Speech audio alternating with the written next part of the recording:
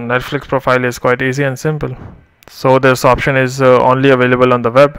So you need to go to your laptop or your Chrome browser and open that app and go to netflix.com and make sure that you are logged into your account. And once you are here, you can see at the right top you have this option, and once you see all these options, simply go to account.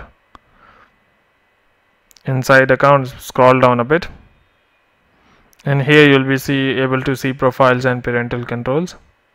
Simply go to the profile that for which you want to put a lock.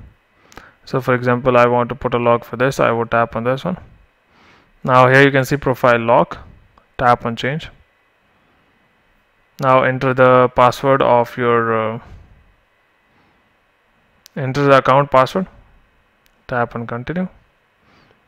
Now you need to that says log this profile by creating a 4-pin. Tap on tick. Now enter the passcode that you want to enter. Once you have done so, tap on save. Now it says profile locked saved. Now this profile is also locked, so you can see this one.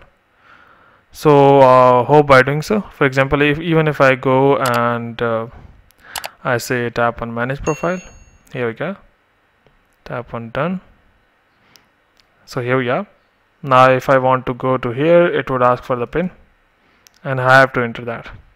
So hope by doing so you'll be able to put a lock on Netflix profile. But before you go, please like, subscribe and share. Thank you.